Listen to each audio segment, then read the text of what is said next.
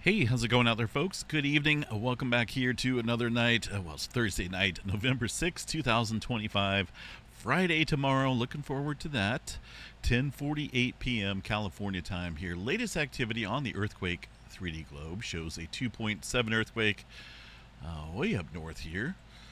Quite a bit of clustering still going on around the Turkey area. Also 3.1, it looks like, in the Philippines. We'll get to the earthquake activity here in just a second. We are expecting a G3 solar storm tonight, which could happen here at any time. As of right now, here West Coast time, just about 11 p.m. Looking at the data real quick, I'll show you guys. The high-speed solar wind stream is definitely ramped up here. Looks like it is at or above the 800 level, which is considerably fast. There's a little bit of plasma density increasing as well, but I don't think this is the brunt of the or the bulk of the plasma that was directed towards the Earth here from a couple different CMEs recently from the sun. That should be a nice little spike, unless, and it's a possibility, it missed us. But right now, let's see here. Let's go back over to one more station. I want to show you guys the forecast here that they had put out. We're going to get a peak time here from the Space Weather Prediction Center. I believe that was at about, what is that? Around 700 or so, right? Well, it looks like around, they changed it here. The peak density right here, the plasma, is around 0400 Z time. That's when that arrival of the CME is supposed to hit Earth there in the green, the sun in the yellow. Now, it's possible here that it, well, let's take a look, 0400. What time is it right now? It's 0647, so it's technically past that time. Double check here. That is the right time, right? Yes, almost coming up on 0700. Gonna have to watch this. If this doesn't show up here in the next 4 or 5 hours or so, then I'm thinking maybe this missed us. Because you know we got the speed, but we're missing that plasma, the density there of that plasma cloud that we were expecting to see. KP index up around 5 right now, but the looks like the BT-BZ component here is not cooperating when it comes to allowing the auroras to stir up. There's a pretty northward point here in the BZ component. That's the run times here in the red dots. So we'll have to watch that. I'll double check this back at the end of this update video. Earthquake activity. Just go check this out real quick. See what we got going on. Bunch of activity here around Japan recently. Been watching the Nankai Trough. Let's take a look, see if we got any newer activity there. It does look like there's one on the backside here of the morning activity. We had a 4.9 and a 4.5 in the section A of the Nankai Trough. There's a little 2.9 back behind that. That's normally a bad sign there. When it's shallow crustal quakes, that's indicative there of quite a bit of stress on that subduction zone. Also some newer activity there along the Izu Trench at 4.9. Some older activity from this morning up around Japan. Philippines region getting some activity as well. Looks like that's up around the Manila Trench. We just got a 4.5 coming in there, it looks like, at 9:23. So I don't know why that's showing an older quake. That was about an hour or so ago. But either way, that's somewhat recent. In the last couple hours, pretty good uptick going on there across the Philippines. Just a cluster of earthquake activity there today. There we go, getting some deeper movement quakes back there across the Tonga Trench. Nothing further new to report across New Zealand. Look at that trail, man, look at that. Look at these earthquakes there from north to south along the Peru-Chile Trench. All of these are raised off the globe, indicating some deep activity. That's it's a major subduction zone, and we get the deeper activity like that. That means strain is building up upstream there. Let's go ahead and check out the West Coast here, see what we got going on for California activity. A couple earthquakes here along the coastline. One around Long Beach. It looks like that's on the Palos Verdes fault. I was down here last year Checking out that slide area, you know, where those homes are kind of slipping down there into the Pacific. Beautiful area, got some beautiful views. I can understand why people want to live out there, but doing my studies, I found out that it was, you know, built on some older landfill, and I don't know if it was landfill or maybe it was previous slide material, but yeah, you know, not a good scenario out there. I haven't been back down there since, haven't heard anything new on it, but we do have a 1.6 coming in there within the last hour. The rest of Southern California down here, a little spotty. Really nothing new to report down here. There's the activity on the Parkfield section this morning. No new activity to report here for now. The Bay Area pretty quiet. One earthquake in between the Hayward Fault and the Rogers Creek Fault. That's not good. That's a 1.8 from this morning, but I say that's not good because scientifically they've proven here that this is linked to the Hayward Fault underneath this Bay Area, which would make this fault system a pretty lengthy one there, right?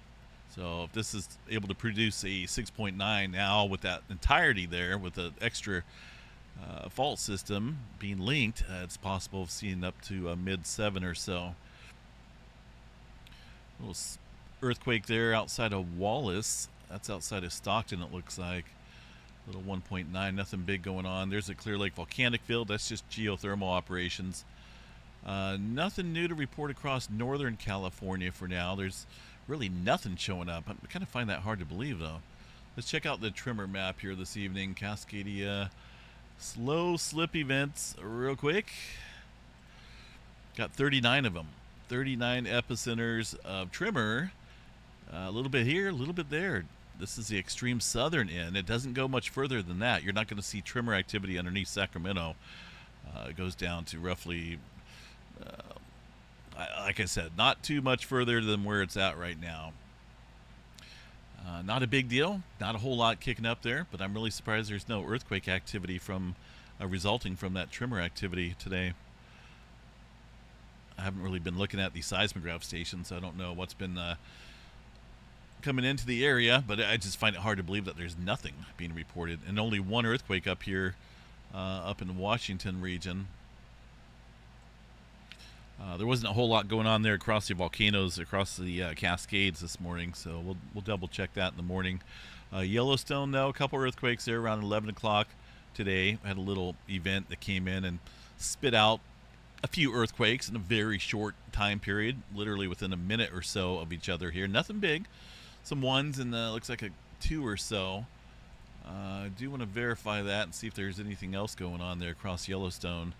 We'll check out the recorded seismograph stations here. See if this one's working. YML should be working. There's those earthquakes. See that? It's just rather odd to see a bunch of earthquake activity all of a sudden and then it just stops. Pretty crazy, right? Normally, you know, nothing big, but it's an odd little event when you see it happen. And there hasn't been an earthquake since then. That was about 11 o'clock this morning here, my time. The oil fields of Texas, not too much going on aside from a bunch of oil fields and the earthquakes. The rest of the country pretty quiet. Got a little activity down here across the Gulf of California. A couple of those from this morning. Recent 4.4 this afternoon time period. So watch for maybe a little bit of migration up north. We'll see if that takes place or not. Alaska pretty busy up here. Bunch of earthquake activity. Got about 58 earthquakes. That's a little bit on the elevated side here. A number of earthquakes above the 2.5 range. Looks like the largest a 3.5. One earthquake here in the last hour. Pretty active. So watch the subduction zone out here. Normally when things are on the uptick out here, we do have to watch that plate boundary. Yeah, see, look at this earthquake. Very close to the Manila Trench there. And one of the latest quakes this evening, 4.5. The Atlantic Ocean, pretty quiet aside from a couple smaller quakes up here. And then the Mediterranean region's just still rocking and rolling with earthquakes out there around Turkey. The whole general area has been quite active. And when things kick up in Turkey, it seems like everything stirs up around it as well. That makes me think that there's something bigger brewing out here in terms of earthquake activity.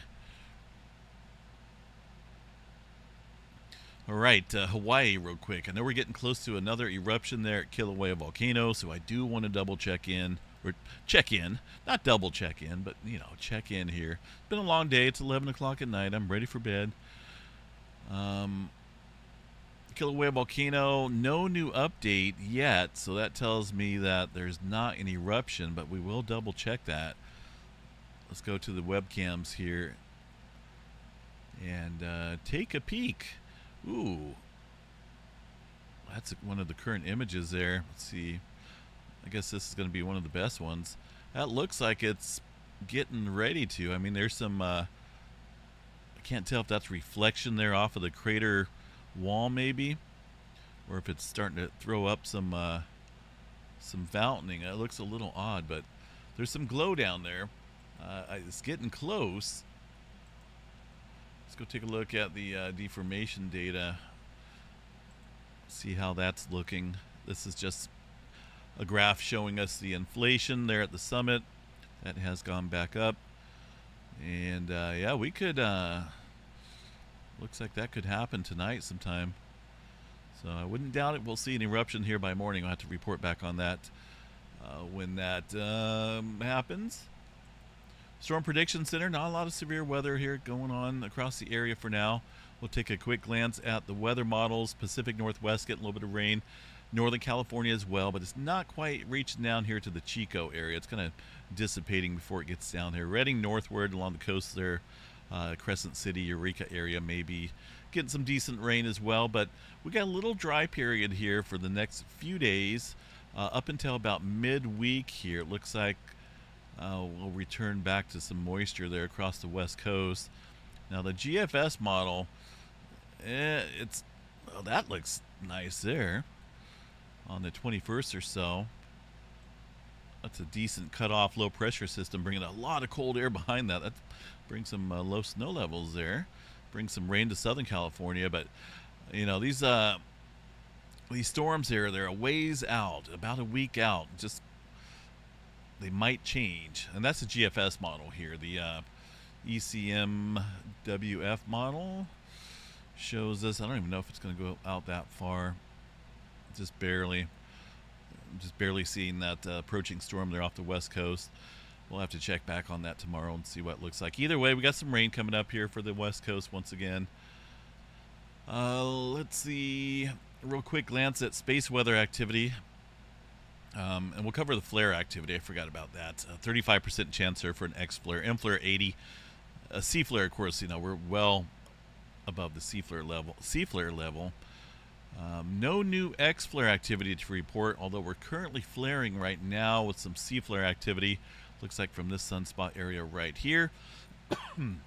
That's the one that produced a X 1.8 a couple days ago, along with a couple other M flares as well. Currently flaring at C 6.4. I do want to double check the magnetogram image, see what we have. 1929. Here's the latest imagery.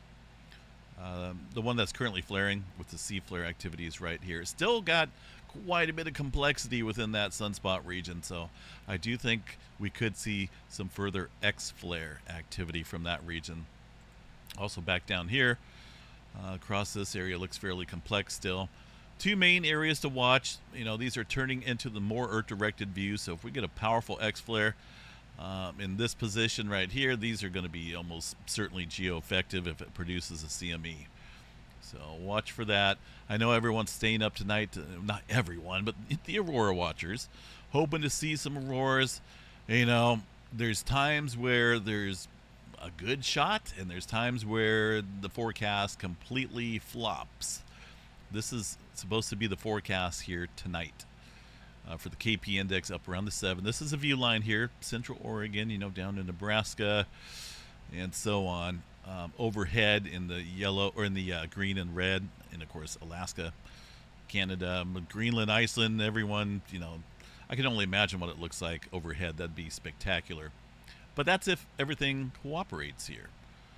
Real quick glance at the high-speed solar wind stream again. You know, we're way up there.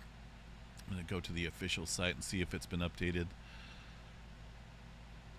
Yeah, look at these last couple run times here. That's about as northward pointing as you can get. That will suppress anything that comes in. You won't see a peak of an aurora if it stays way up above the line like that. That is crazy looking. So we would need the run times to be south of this zero line, right? That would be a southward pointing tilt. Right now it's way north here with these last couple runs. That's way up there. Even with the high-speed solar wind stream coming in at that fast, looks like the latest run's up above 800 at 838. That's pretty quick. If that was coming in when these run times were lower, the BZ component, if it was really pointing south here, we'd be talking about an awesome-looking show. But right now it's pretty well closed up. I don't see the density hit that I'm looking for. It's supposed to be a pretty powerful hit. A quick but dense plasma that was produced there from the sun with a CME eruption here a couple days ago. This is a pretty quick mover, but I don't see it. It's a good possibility that it will still come here in the next couple hours, but we're already past that time period where the Storm Prediction Center had already, forecasted when it would arrive. So may have missed us, maybe not though. We'll have to check back on that in the morning. I am not staying up for this. I'm beat. I'm tired. But that flare activity is going up here. Looks like we reached the M flare again. M 1.0. A little bit of curvature right there, so that means it's probably peaked out. Looks like kind of like a longer duration event as well. Again, that's coming off of this area. Watch for some further X flare activity. It's very possible. And these are definitely rotating further into position here where there'd be a direct shot there to the planet. Should, we get something interesting happening there. All right, seismograph stations there, pretty quiet. A couple small earthquakes on Anza Station. That's in Southern California. I don't really see anything else showing up there, so have yourself a wonderful evening. Friday. Made it, well, not quite to the weekend yet, but we made it here to Friday tomorrow. Have a good one. We'll see you guys back out here in the morning.